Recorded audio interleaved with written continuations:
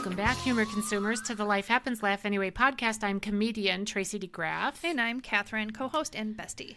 Welcome to the Pod Lab on a Sunday, Catherine. Yeah, we don't do this on Sundays usually. No, we don't. No. But here we are on Sunday afternoon. And we had a beautiful morning of worship. Yeah, we did. The end of our VBS week, which was great. Yeah. So much fun. I love VBS week. I love when we get to see the, all the pictures put together in a slide. Yeah. And it's a lot of fun.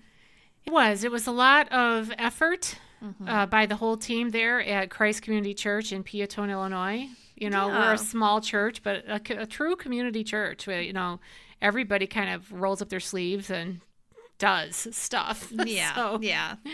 it was fantastic. And if anybody's listening that was a part of that, a big shout out to you, because we love our faith family. And if you're looking for a church in the Peatone, Illinois area, Christ Community Church is a wonderful place to grow in your faith. So we would encourage you to have connection with us there. Indeed. Okay, that being said, welcome to episode number 183. Yeah. Kind of amazing Right. that we're that far. And today's episode is titled Hillbilly Elegy and the Effects of Addiction. Right. And spoiler alert, we are going to tell you what happened in the movie Hillbilly Elegy. Yes. So if you haven't seen it yet and you don't want to know what it's about, go watch it and then come back and listen to us talk about it. But we're not going to say the whole thing. I mean, we're going to say what we remember. Right. But I would think that it would be fine for them to listen to us talk about it as well and then go back and watch it later. Yeah. A lot of people already know the story and the conclusion. Yeah. But we're just going to take a chunk out of it and chew it up and talk about it. Yeah, and we have a couple of takeaways, and I'll get to that in a second, but I do want to give a little shout out to our sponsors. We have sponsors on this podcast whom we are grateful for. Yes, very. To whom we are grateful. I don't think I'm supposed to end a sentence with for. No, I know. You Okay. can't. It's a preposition. Yeah, I'm sorry, Wendy Massett. Wendy. Can't. Wendy helps My me out. mom is like that too. No, you cannot end with at, for, Oh, on. I know. Even in your mom's condition, Yes. I mean, maybe She not. winces. Yeah, maybe she can't say what she's thinking, but I know. Oh, she sure can understand it. right. At? Where you at? Yeah, because she Oh, just sorry. gets nuts. Okay. Anyway, I just wanted to give a shout out to our sponsors. We have many sponsors on Patreon. And Catherine, if somebody's listening for the very first time, please just give them a little synopsis about what the sponsorship program is about. Well, it's about putting this podcast forward and also the ministry of Life Happens, Laugh Anyway. Yeah. And the typically $5 a month that just automatically deducted from Patreon, if you do it that way, just goes toward advancing that. And so we appreciate what we already have. But if you're listening and you would like, you're just on that fence, like, should I or shouldn't I? You should. You should. You should. We're two broke girls. We are. And we're getting there. I mean, I'm going to read this list because it's not really that long, but I'm going to read. These are the first names yay. of those who are currently sponsoring us with their $5 American every single month. I'm so glad we're naming them. So thank you so much to Valerie and Sarah, Wendy, Jess, another Jessica, Katie, Colleen, Ursula, Nancy, Kenny, Karen, Janine, Muffin, Darlene. Everybody knows who Muffin is. That's my man. Darlene, Courtney, and Joan. Those Yes. are all of our recurring giving partners. That's There are right. humor contributors. It's thanks to them that really anybody can hear our voices. That's right. Because we started out with just two sponsors, and that was Muffin and Pooh, our husbands. Puffin, for short. Yeah. It's been a while since we've said that. Yeah, it has been, because we have all these others now, and Puffin are very grateful that they're not the only ones sponsoring They anymore. are. We also have contributors that give a one lump sum, like Gail and Linda, and who else has given? Carla, my friend from Okay. high school, Janine, gives now with a one lump sum. And yeah. So and does Bev. Okay. Does Christine?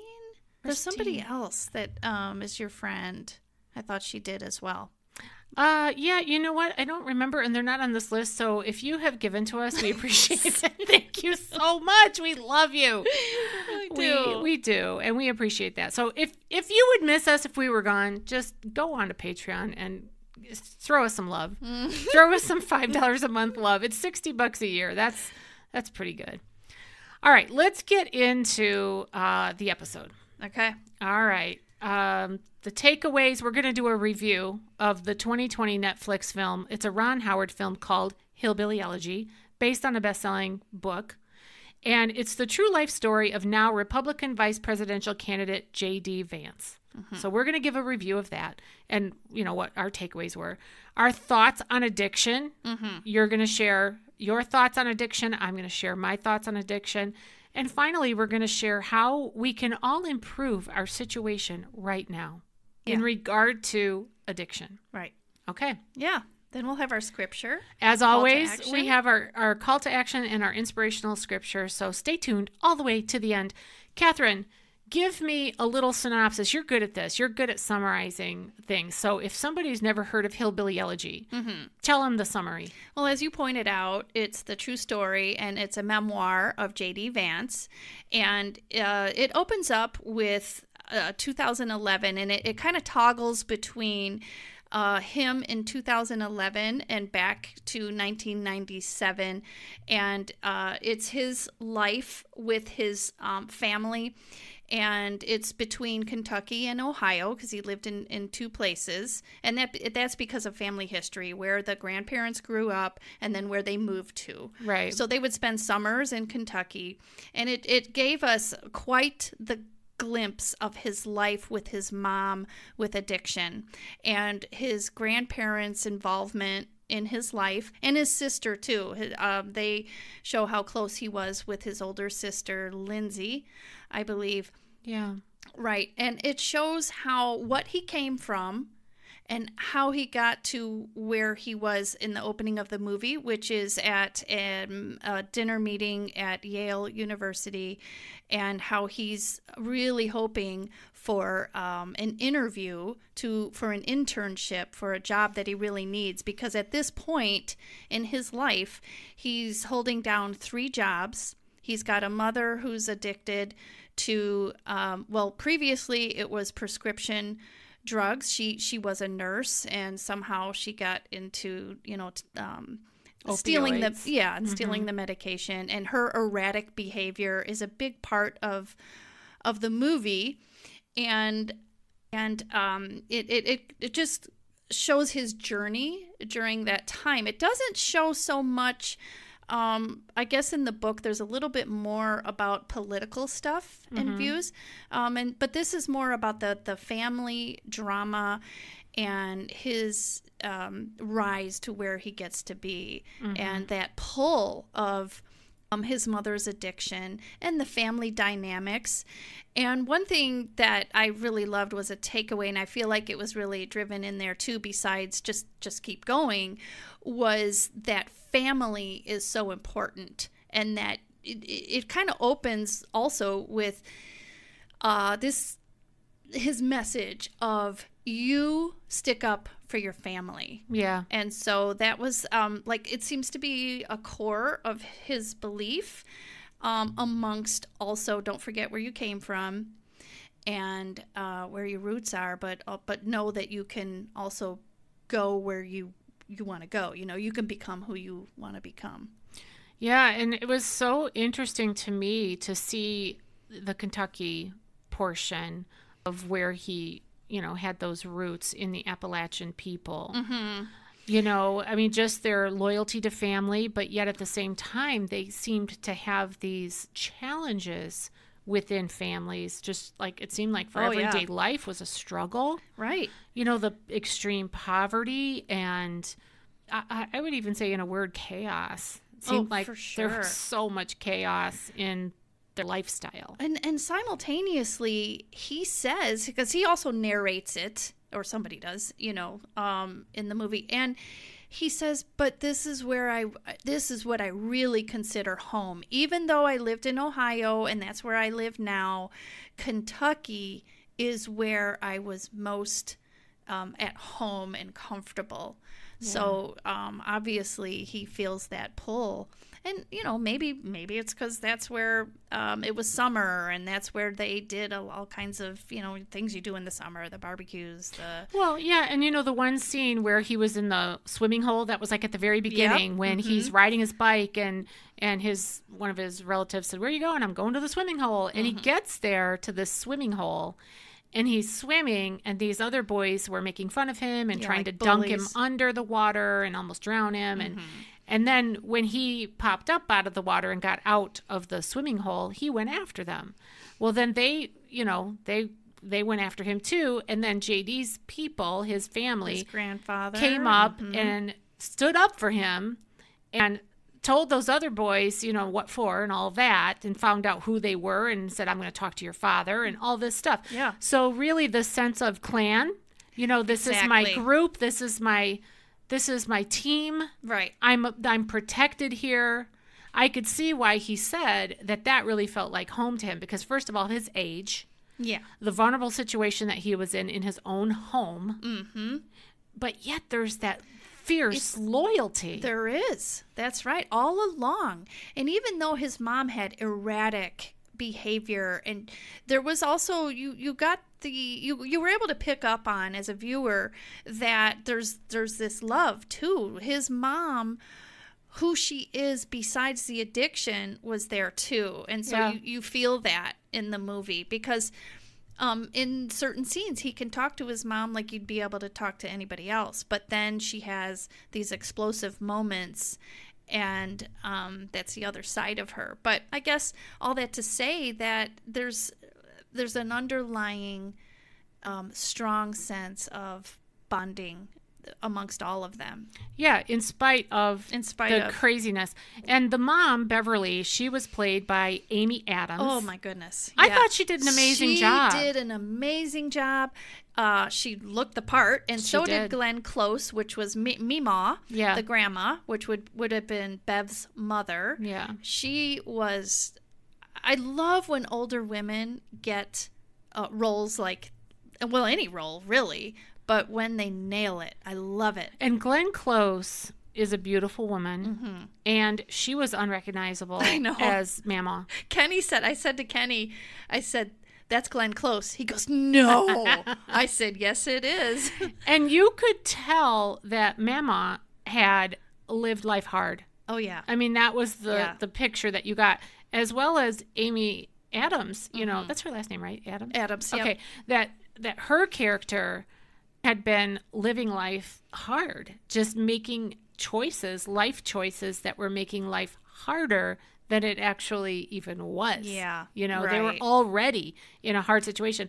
One of the questions that I have for you, because as Ron and I were watching it last night, I kept saying over and over, I just am trying to figure out how much of Beverly's addiction, was her personality so chaotic? Maybe she was bipolar. I don't know if she had any kind of a mental diagnosis, but was it her circumstances and her personality that drove her to the drugs, or was it the drugs that drove her to that chaotic behavior? Well, the movie, I don't know what the book says, but the movie indicated how what she witnessed before her grandfather became sober. And so that was going to be one of my bullet points of Mine you and too. I. Yeah. And of course, tragedy sticks out. So at a moment in the movie where JD is talking to his sister, and he's so mad at his mom and her decisions. Yeah. And why can't she beat this? Why can't she be normal? And the sister says, JD, she had it worse than we do. Yeah, you don't know what you don't know. Exactly. Yeah. And then she tells him, and that's when you see the scenes. And at one point, the grandma, Mamaw, had lit fire to her husband when he was in a drunken state at one point. Right. And the girls, the sisters, so this would have been Bev and her sister, watched it and put the fire out over their own father. So I think, or at least what I picked up on it, we do know for sure that Bev was a very intelligent woman. Yes. So JD's mom was very smart. She could have really gone places. She got pregnant early, and then she had to put herself she wasn't married, and she had to put herself through nursing school. So we know this. We know she's highly intelligent. We know she had a volatile background, and, poor community. But did she have a mental illness? They didn't indicate that. I think it was more they're trying to show what the drugs did to her. Yeah. So being that they didn't show any kind of mental illness in the movie makes me think, I don't want to assume, but. Right. So we did ask each other to write down scenes that stood out. And so obviously you and I both confessed to each other that we both wrote down that scene, because that was at a point in the movie, because before you see Mamaw starting Papaw on fire, right? They're together. They're still married. He seems pretty chill, and he seems pretty level-headed. Right. Like a calm in the storm type of thing. And that was a point in the movie when I went, wow. Right. The only indication that there had been trouble in their marriage previously was Mamaw at one point tells young JD that, well, why do you think we live down the street from each other? And because JD said something like, am I like my mom? Right. And she says, no, you're more like me. Right. Your mom is more like your papa. Yeah. And so that was one indication that, because I was like, oh, what does that mean? To what degree? Did he have an addiction? And why does he live down the street? Yeah. So that was the only indication. Because when Papaw died, Mamaw, it's so hard for me to talk like that. Mamaw, she's devastated, and she grieves heavily over his coffin. So, I have to say, now that I know what I know about their earlier marriage, I feel like I would have so much anger and bitterness toward that. But he does become sober, I guess. So there was time to heal too, I guess. And that was segueing into another scene that was meaningful to me that I thought was great in the movie. When you talk, so you're talking about Mamaw when she's grieving over Papaw. The scene where the funeral procession was going past and everybody in town was removing their hats. Oh, yes. Lowering their heads. Ooh, I got the chills. And then JD says to Mamaw, why do they do that? And she says it's the way that, because you're from the hills. Hill and country. This is the way that people from the hills respect their dead and honor their dead. Which, that reminds me, the opening scene of the movie, there's a sermon on the radio going on in the background. So they're in the Bible Belt. And the grandma, even though she is rough around the edges, she is a deep, faithful person. Yeah. They don't show that a lot in the movie, I will say, but she is. I mean, she's she is who she is. I'm not going to go into that, but yeah, they come from the hollers. That's their people. Yeah. And that is a good thing to point out. That's right. Yeah, I just found that really interesting, and I wondered if it had super spiritual roots. I don't know, and I didn't investigate that, but I just was mindful of it. And I do think that it's something that we should all be mindful of in terms of respect, honor, and just the reality that this earth, our time on this earth, is so brief. Yeah. Well, I'll go over my three that I have. So I kind of lumped together in one kind of bullet point the Bev's erratic behavior when she brings home, the boyfriend brings home a dog for young JD. And it's like this happy moment right before that. They're doing some Easter egg coloring or whatever they're doing, a craft. And then the dog comes in, and in a nanosecond, Bev snaps. And she goes the opposite way, and she's screaming at she brings the dog in and yet yells about the dog. And so that to me was so uncomfortable to watch because I hate when I see somebody go from 0 to 90, it goes right through me. That's why it made me wonder about her mental, like capacity to be able to even handle an emotion. Yeah, but she was trying to be clean. From the way I took it was that this was a period of time she's trying to be clean and she just can't handle it. she's like having the withdrawals or whatever they call it. Yeah. And then when she threatens, she's in the car with JD, and they had been into an argument, and she threatens to crash the car, and she's trying to beat on him. And then, of course, when Grandma, Mamaw, and JD were in their house, and then they hear commotion down the street, and the Mamaw says to JD, oh, it's some crazy person down the street. There's always something. And it's his mother. Yeah. So I lumped those together. Sorry. That's okay. In terms of, because it just went right through me. But another one that really stuck out to me was Mamaw's revelation when she was in the hospital with pneumonia. And she had just learned that JD was doing poor in school and that he was getting into trouble himself. He was a real good boy. She always encouraged him to keep up good grades and all of this. But then when she's in the hospital and she learns that he is hanging around the wrong people, she's laying there and she's remembering some words that JD said to her, because there was a moment when he was really upset with her and he said, you were bad mother and so is my mom. Yeah. And he had said that because the way he saw it, Mamaw did not intervene as much as she should have with the mother's addiction. She enabled her daughters. She was an enabler. She enabled a lot of it. Yeah. Yeah. Which is very common. Yes, right. So she makes this decision right there in that hospital bed to get up, pull out the IVs or whatever she did, and go and get that boy, JD. Yeah. And she brings him back to her place, her house, and it's tough love. Like she said, are those your friends? No, they're not anymore. Get out. Get out. She asks the two other boys hanging out on the porch a couple questions, and they answer her, and she's like, yeah, get out. Didn't she ask them if they could spell something? I thought she asked them to spell Mississippi or something. Yes, she did. One of them, she asked that. And he couldn't do it. And she's like, you're out. Get out. Yes, and she said something. Or, what nationality are you? Oh, she said something about his nationality. She asked him his name, and he gave it. Yeah. And then she made some crude remark. But to her credit, right, here's this woman. She actually, Mamaw got pregnant at 13. Is it 13? She was 13 when she got pregnant. Young, yeah. 13. Yikes. When she got pregnant. And then Beverly got pregnant at 18. Yeah. Okay. So credit to Mamaw that she actually then saw the writing on the wall and she thought, by golly, not on my watch. You know, I've seen all this destruction. I'm improvising, you know, like, I don't know. Yeah. Anyway, I felt like she was saying, I've seen this, the way that this ends. I know the end of this story.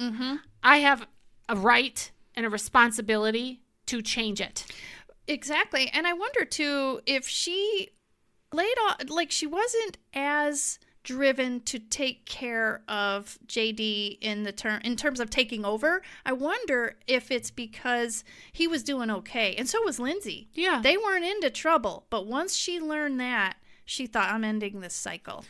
Right. I think. Well, and I think that she also, because JD did want to go live with Mamaw way before. Yes. Remember that? Yes. And she said, no, that can't happen. I can't do that to Bev. I can't do that to your mother. Because Bev really loved her children. She did, yeah. And I'm not saying but, she loved them. And at the same time, she had this terrible addiction. Yeah. You know, one of the things, Catherine...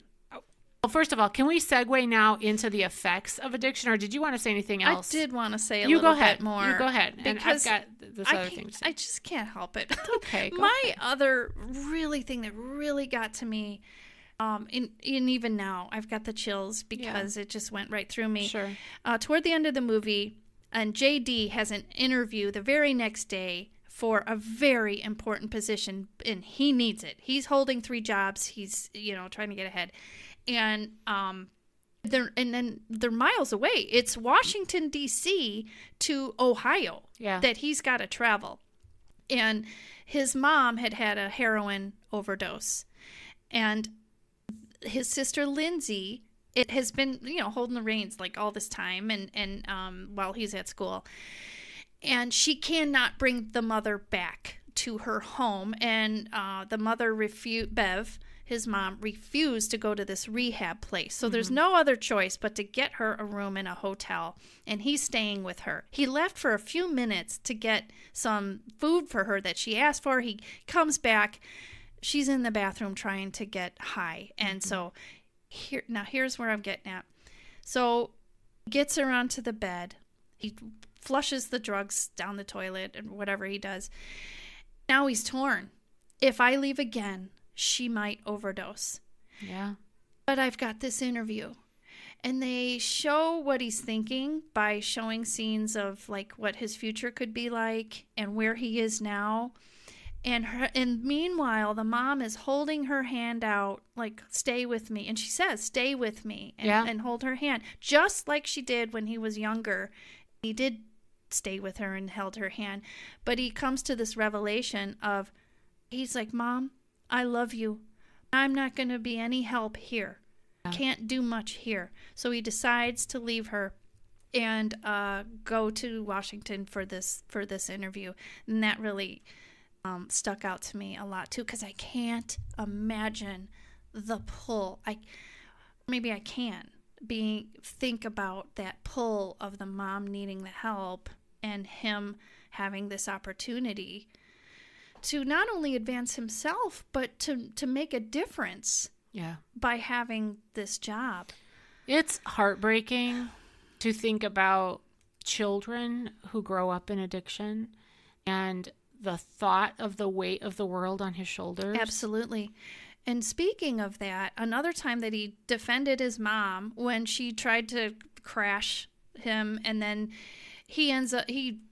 somehow they get to a person's home, and he barges into the home. He's like, help me to this woman. And the woman tries to help. The police are called. The police come. By then, Mamaw, Papaw, and they're all there on the scene. And Lindsay. And the police say to young JD, they say, you need to press charges. What happened here? And JD says, nothing happened here. Nothing happened here. Well, here's the thing. Yeah. The cop says to him, you realize this is not normal. Right. Okay. You can make a difference in your mom and help her if you just say what really happened here. And he continues to say, no, nothing happened.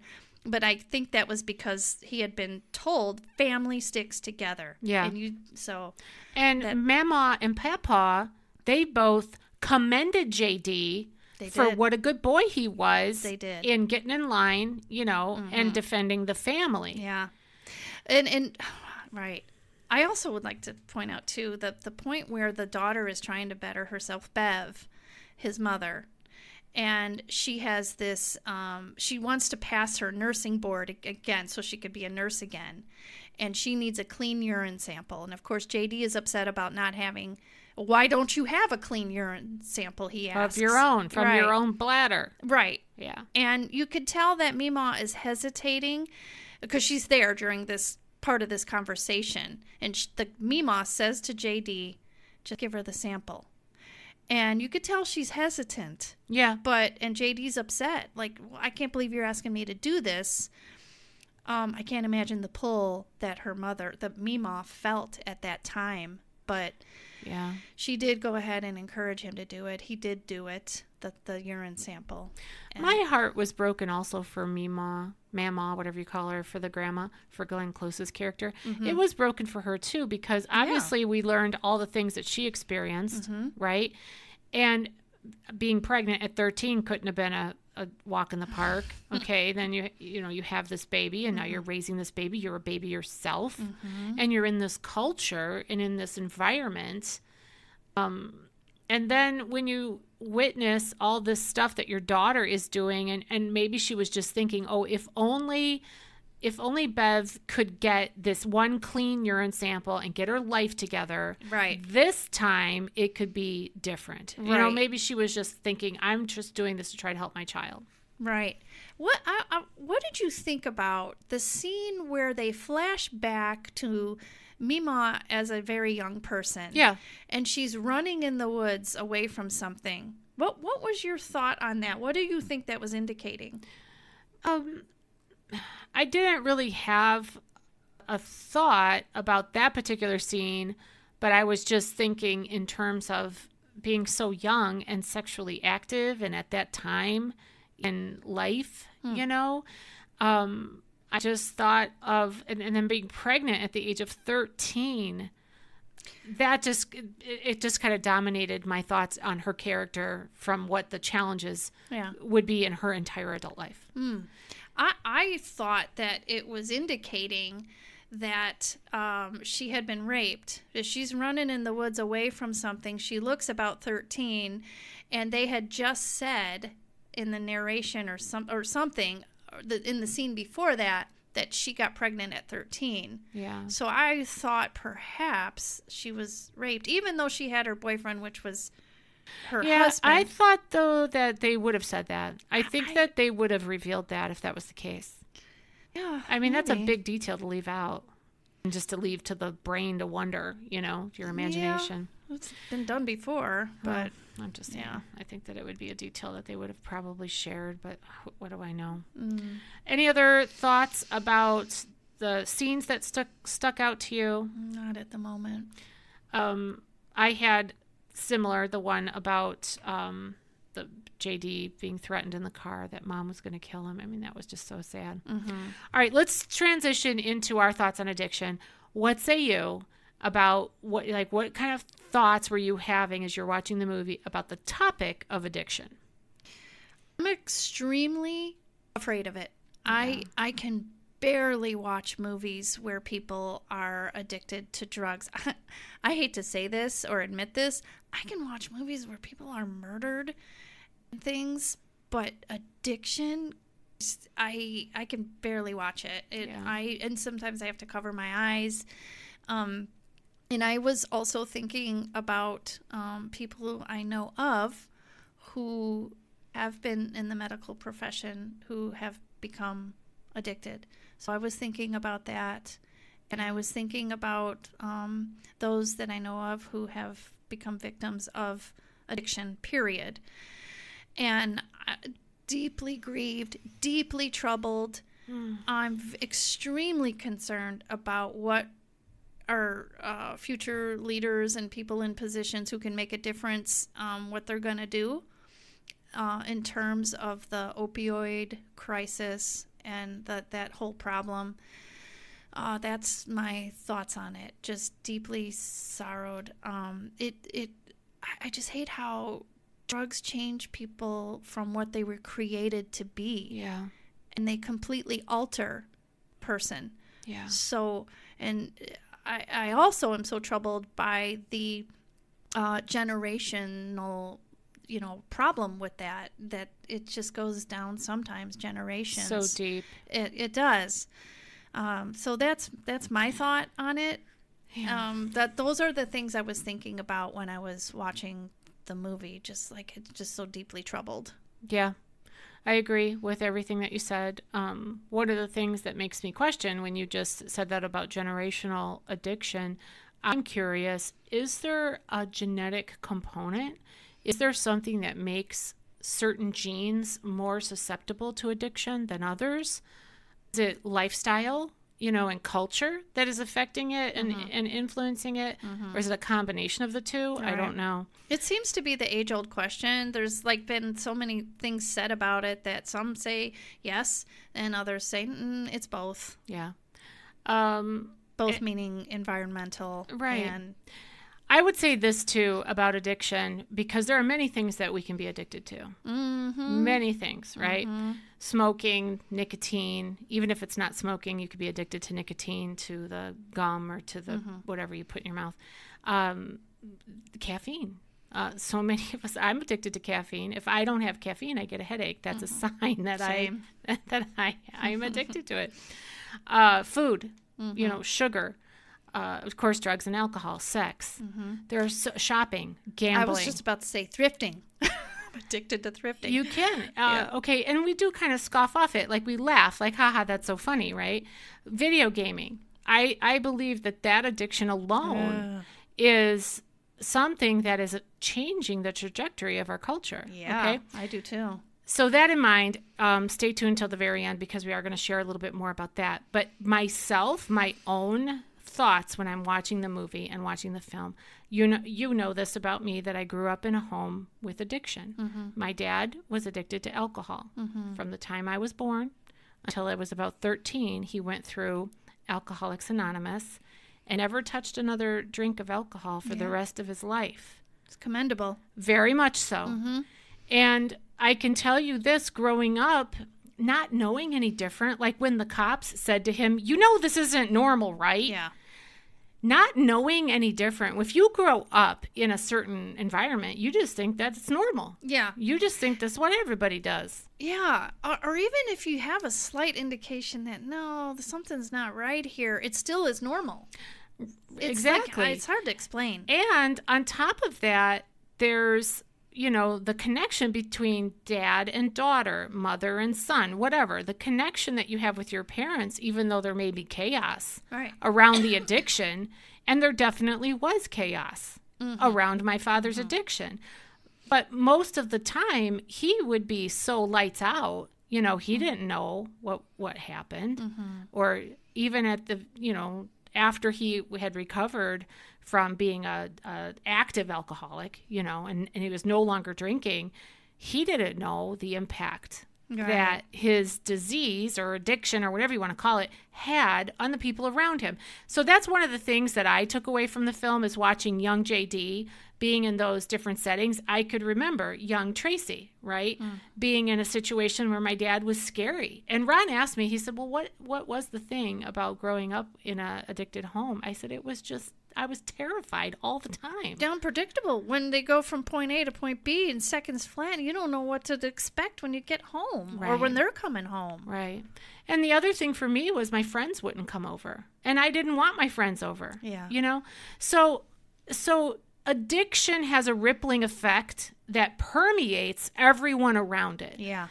And I can both say too that yes, it was hard and I wish it hadn't happened. And I wish that I could have grown up with the dad that I had from 13 on, because of course I've had to forgive him for things, without him ever asking for forgiveness, because he really wasn't aware of what happened. You know what I mean? So just to encourage anybody that's listening, if you grew up in a situation where there was addiction of any kind or chaos or that sort of, if this resonates with you, forgiveness is totally possible without ever seeing an acknowledgement of the pain that you went through or whatever. And it's healthy for us. Or even a change. Right. Even if the person doesn't change at all. I mean, I've had friends whose parents died in alcoholism, in active, full-blown alcoholism. It was so hard and painful. And my encouragement to anybody listening who has grown up like that, you definitely know that you've been affected by it. The best way to prevent that from repeating itself in your own life is to stay away from that stuff. Stay away. Yeah. If you never start drinking or smoking or doing a drug or drugs, gambling or whatever the addictive things are, it's just healthier. Yeah. The reason I just said prescription drugs out loud, because you said just stay away from XYZ.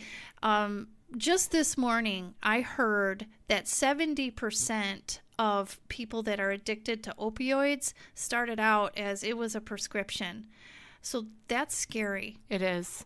Yeah, I'm just saddened by that, or afraid of it. Yeah, and there are a lot of problems surrounding the topic of addiction, so it's really, really tough. Yeah.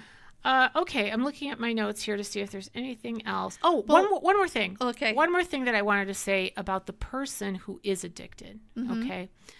I think I could say this in my own life. I don't think my dad wanted to be in that dark place. Oh, no. You knew my father. He's passed away now, but you knew my father. Oh, yeah. As a kind, generous, very encouraging man. He was a very big encourager, and for a sure. Positive thinker. And a helper. Oh, just get me in there. Let me help you get in a better position or whatever the case might be. Yes. That same man didn't want to be the one who was so addicted to alcohol that he was out of his mind drunk. Right. Okay. And so the curiosity to me is like, at what point does the addiction take over to where now you've lost control of what's happening? I don't know where that line is. Yeah. You know, like I know that my father started drinking when he was in high school. He was actually kicked out of high school because he had liquor in his locker, you know, and it just went from there. Mm-hmm. And he and my mom got married young in their 20s, and then boom, boom, boom, here's 3 kids. Mm-hmm. They're all in cloth diapers. I mean, that would drive you to something, right? And it was very difficult, but where was the line? Like, did he always struggle with drinking, or, you know, or do people just kind of go along and then pretty soon they're just into this habit of they have to have it? Yeah, I don't know, because drinking, as far as I know, alcohol doesn't have like the same physical components that some of the opioids have. They make your body physically crave it. I don't know if alcohol does that. It does. Does it? Yeah. Okay. And it's actually, it might be a different level though, because Yeah. like when my dad came back from AA, they recommended little bowls of hard candy. And my mother would put out like a candy dish with hard candy in it, so that when he was feeling a craving, he could just pop some sugar in his mouth, because alcohol is just sugar. Yeah. Anyway, I don't know it. I know that different things have different levels of addiction. Look at this. I mean, this cell phone, yeah, right. this cell phone that I am holding up right now has a level of addiction to it that I don't even think we're aware of. It and does. the dopamine hit Yeah. that we get Well, from checking our phone and seeing if anybody said anything, you know. who loves me? Who's contacted me? Well, you mentioned video games. Yeah. And I know that video games are created to have a addictive component to it. Like where you cannot stop. You have to keep going. Like these kids, or not even kids anymore. Because a lot of them are adults now. They'll sit there and not go to the bathroom and then have a little jug next to them, and then or like eating. I don't even know all the stuff. I just know that it's very hard for them to break away to go to the bathroom or to get a proper meal or whatever. Yeah. So it's sobering, and our encouragement to anybody that is still listening to this is just, you know, hang in there. Yeah, I just want to use this quote as we're coming to a close. Yes. That in the ending of the movie, it's supposed to be the voice of JD Vance, and he says, "Where we come from is who we are, but who we choose every day, we choose every day who we become." Yeah. And I really liked that quote, because it kind of wraps up his story. Yeah. So it does.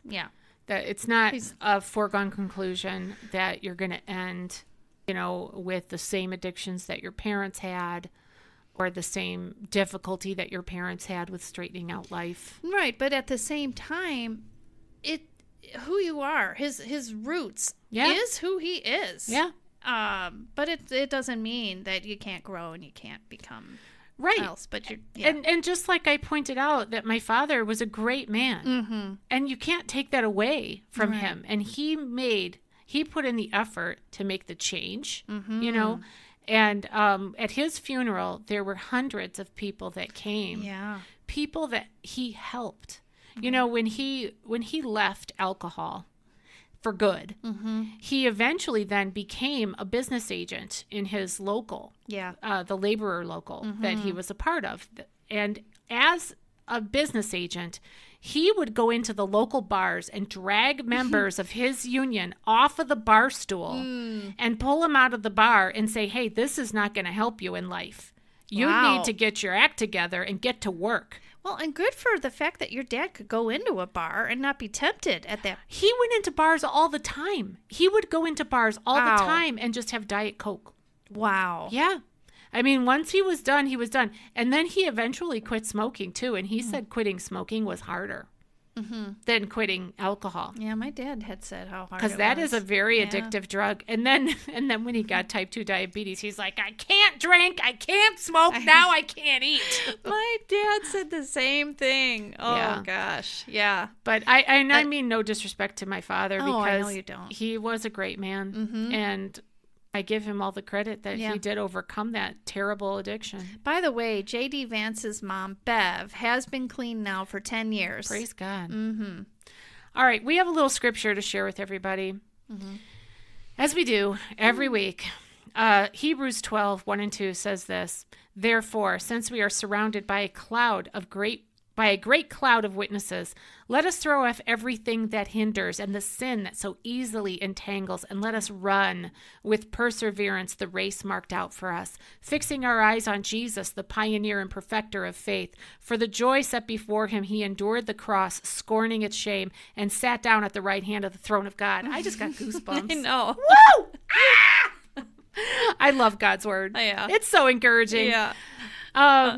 Anything else that you wanted to say? No. Okay.